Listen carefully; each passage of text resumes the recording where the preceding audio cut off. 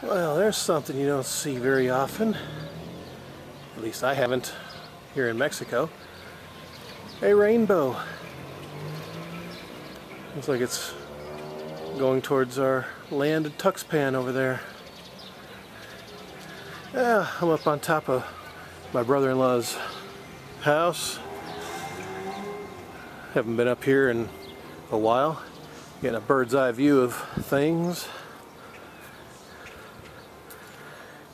No storms nearby, but they usually crop in the evening, or like that one is moving in from the east, which is typical. They always move east to west for the most part, or from the south, depending on if there's tropical systems, which I believe there is off the Pacific coast, Acapulco. And yeah, pretty cool scenery up here. The sun's getting ready to set pretty soon. It's still pretty hot up here, man. And yeah, I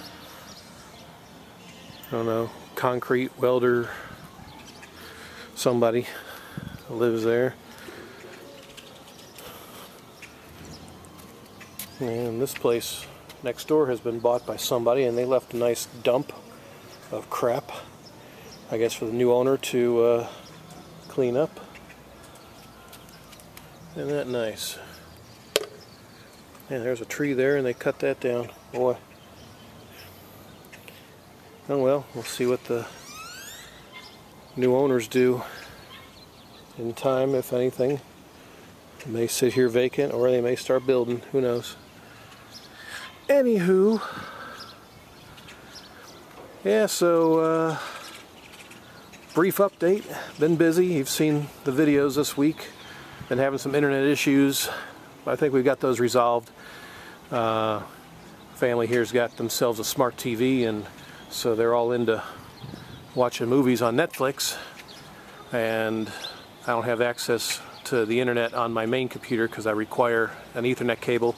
But the modem has been relocated to the bottom of the house, away from my room, so I can't access the internet except by my laptop on the Wi-Fi. So that's how I'm getting my videos uploaded now, one by one, unless I get access to the boutique, which I've been doing as well, to kind of keep up the pace.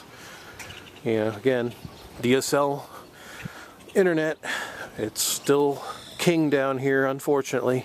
Cable modems are here, but they are taking forever to get around, and I think they're charging, I think close to, from what I heard, 900 and, yeah, like, I think it's like 1,200 pesos, yeah, between 900 and 1,200 pesos for cable modem.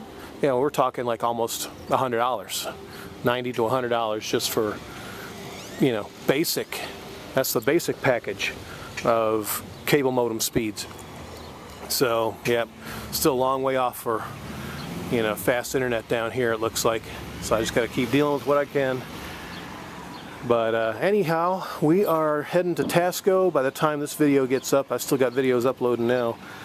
Monday morning, heading to Tasco for my immigration stuff. Finally, I think I've got everything wrapped up.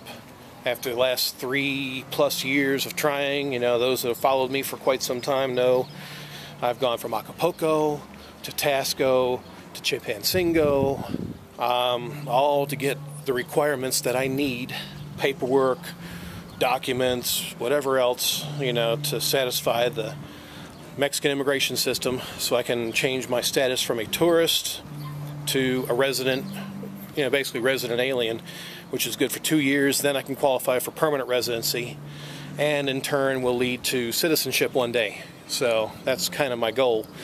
You know, yeah, we've got the boutique. We, you know, it's ours theoretically, like the land in Tuxpan, you know, is ours. But because I'm a tourist, you know, I'm not on the deed to anything. So I don't really have any rights. I can't work. I can't vote. When I had the FM3 status, yeah, I was able to do stuff.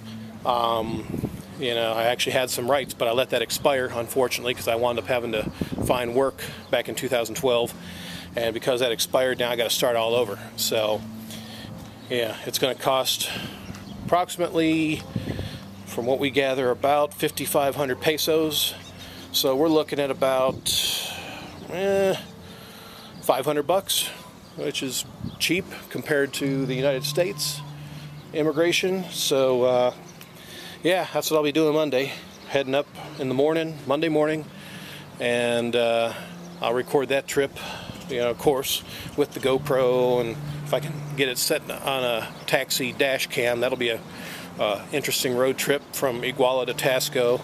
And then do the immigration stuff. We might try to hit the cable car or tour Tasco briefly while we're there, and then head back. So yeah, that's the adventure coming up, and I'll start getting that uploaded, and once it's done, that'll probably be Monday evening. And again, internet permitting, you may not see that for another day or two. So hopefully it won't be like taking forever, but it'll get up eventually. So anyway, other than that, not much else to report. Durango's doing great, as you've seen in my videos. My brother-in-law did a lot of work on it before we got here. Almost 3,000 pesos worth. Got all 4 new brakes, new piston hoists for the little hydraulic pistons for the back hatch. Yeah, 4 brakes, tie rod ends. We still got to get the air conditioning looked at. It's just blowing air, so we think it just needs recharged. We hope that's all it is, and if it's a leak, then that'll cost a little bit more, take a little more time to get corrected. So we'll try to get that done this coming week. And other than that, yeah, Acapulco next week. So yeah, we're having fun, as you can tell, and much more to come. I'm kind of watching that rainbow. It's still growing, stretching out. So yeah, we may be seeing some rain later tonight. I don't record a whole lot of that because, again, my cameras suck at night, so no sense in trying. But yeah, these storm clouds that are rolling in from the south over here, south and east, they'll be getting here tonight and probably dumping some rain, so that'll be nice. But other than that, there you go.